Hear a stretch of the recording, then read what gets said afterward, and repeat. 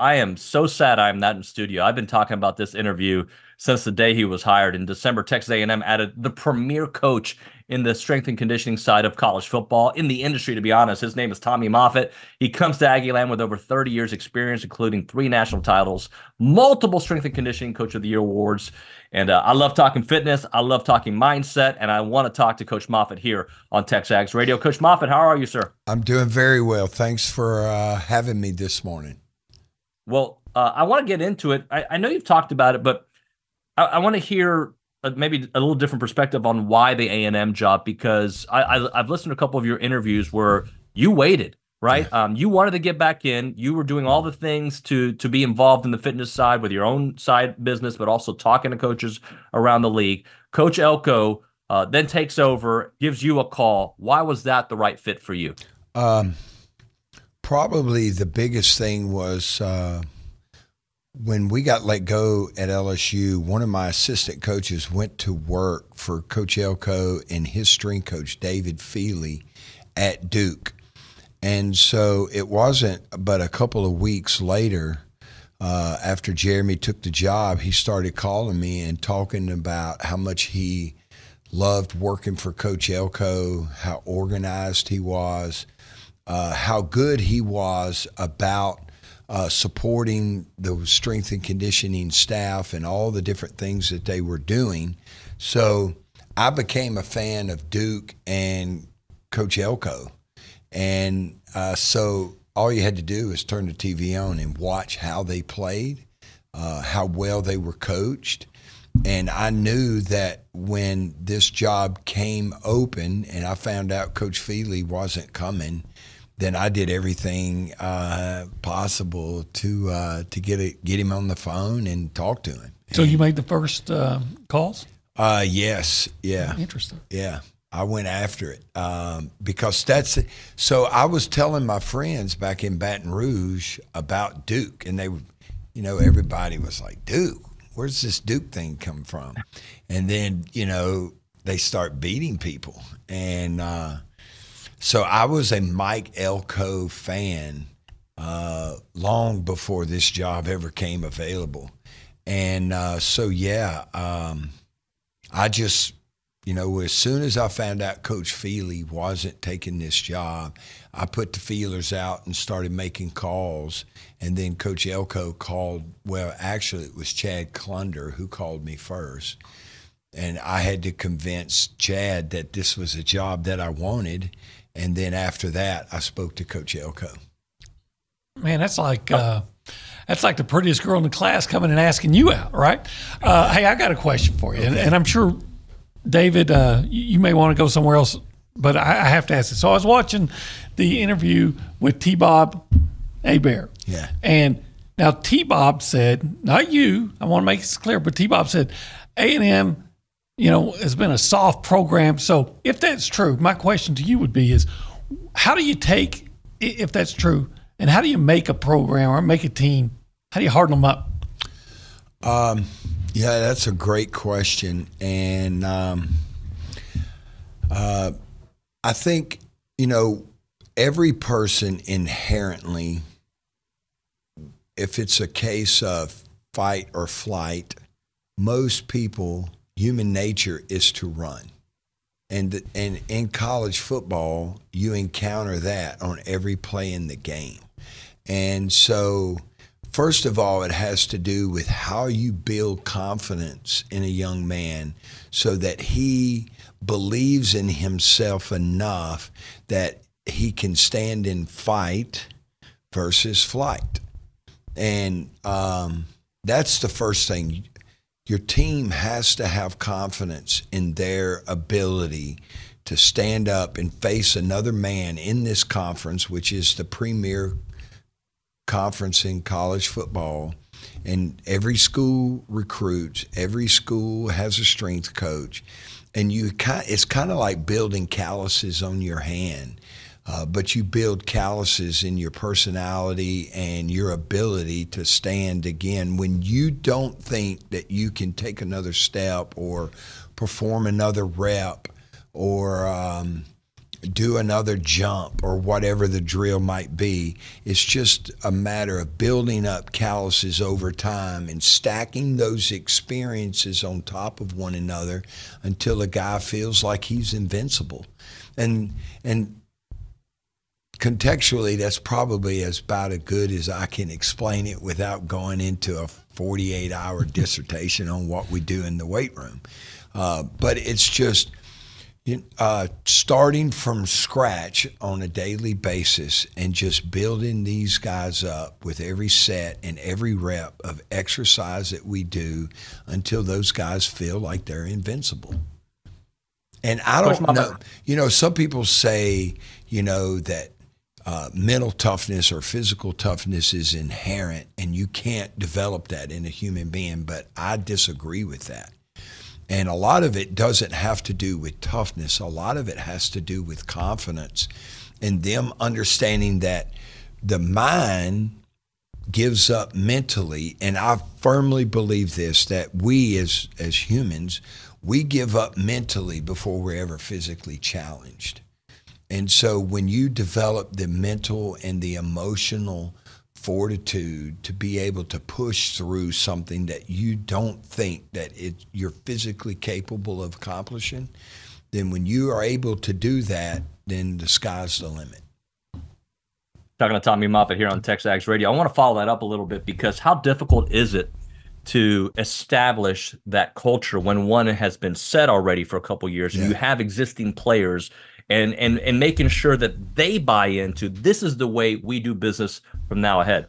Yeah, so I think, it goes with first you got to set a baseline.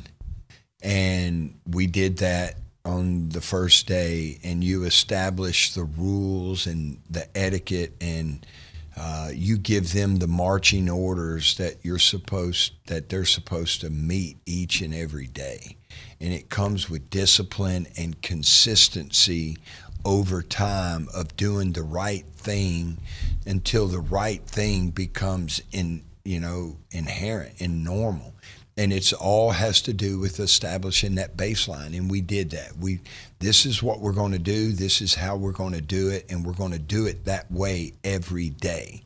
And then you just reinforce it with positive feedback when they do it correctly. And then there's things that have to take place when you don't do it correctly.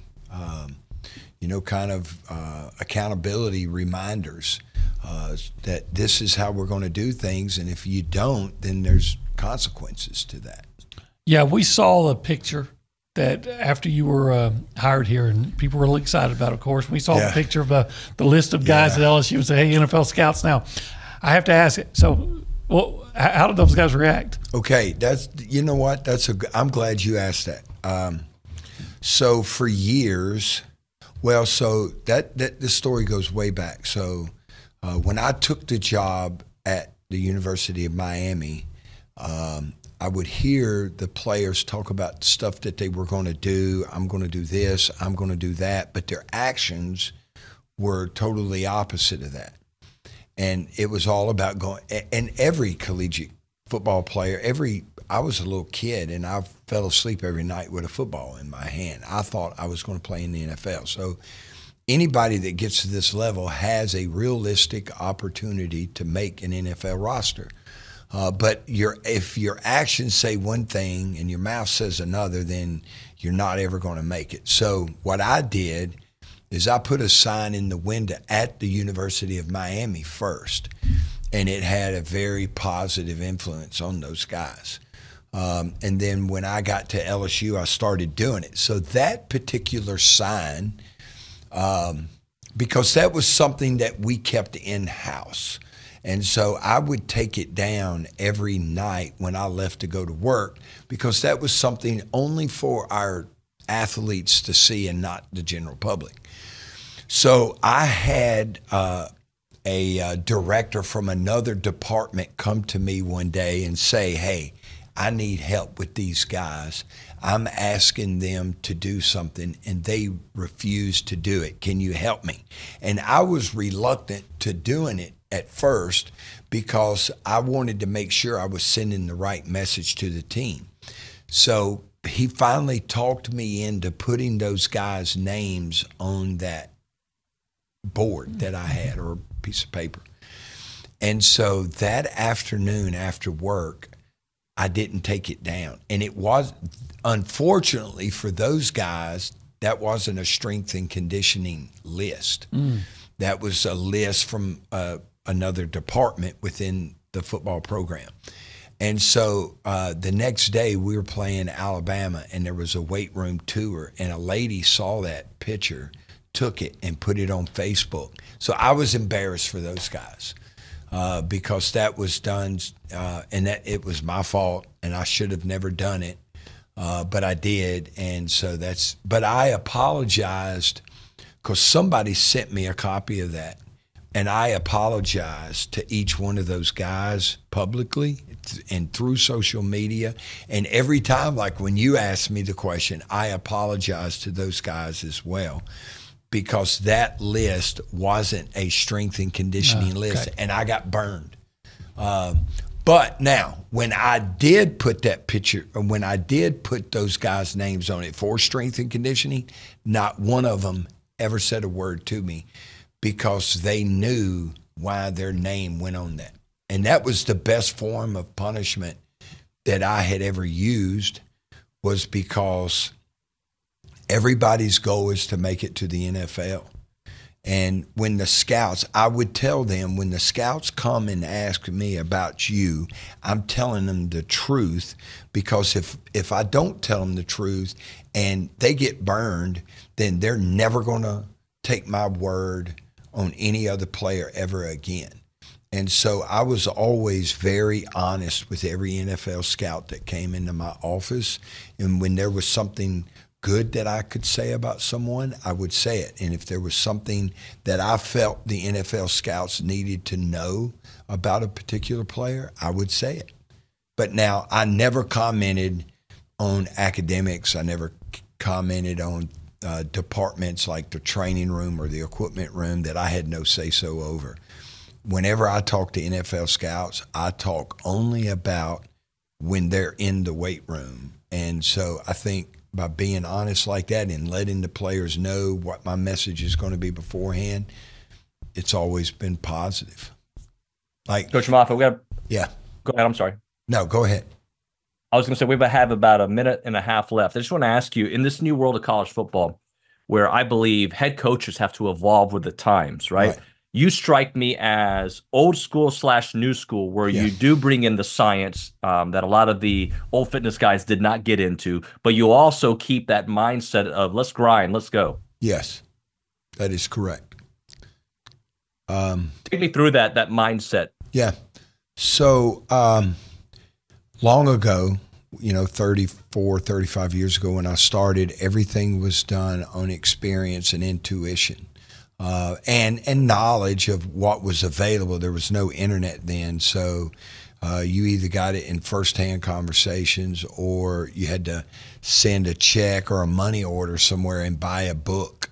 I remember buying a book from Budapest, Hungary at one time, and I sent a check over with, filled out a little order form, and it took a month and a half to get the book back. But today, that data that we get is immediately available as soon as the workout is complete. Yesterday, we were outside running, and one of our data analytic people had a TV screen, and I could see what was going on in real time about the distances and velocities that we were hitting while we were doing our workout. So every time a Texas A&M Aggie player comes to the weight room or goes outside to us to run or practice, we measure it. So I tell them, every time you wiggle, we collect that data and then we analyze it. So, we finish every day with an hour-long staff meeting where we go over all the analytics immediately following the workout. So now the things that we do are evidence-based, they're data-driven, And then we use our experience and our intuition to make those hard decisions, but it takes all of the guesswork out of it. Like, I know exactly how, because I have 2 former Duke strength coaches on my staff, one who worked for me at LSU, and then Brandon Stiegel, who came with Coach Elko with us. So those guys know the distances, velocities, accelerations, and decelerations that Coach Elko is going to do in his very first football practice. So we're planning, we go back, we reverse engineer what that first practice is going to be like, and then we prescribe the exact number of accelerations, decelerations, distance, velocities, and times that are needed to make it through that first practice. So it's pretty neat. Like, we have a running total each week that we're supposed, and it's even broke down. So this week we were at 45% of the distance that is required to make it through the first hard practice. That's 7,200 yards. And then we do 40% of that distance on Tuesday, and then we do 60% of that distance on Friday, plus all the accelerations we have at sprint bands. So we know how many sprints they're going to do at 70, 75%, 80, 85%, 90, and all the way up of their max velos. So we just make sure that we hit those data points during our practice, and we're good to go. Coach Moffitt, this was wonderful. I wish I could have you for a whole hour, but appreciate your time for coming over. OB, great job. Thank you. We'll talk to you soon, sir. Thank you very much. Thanks for having me on.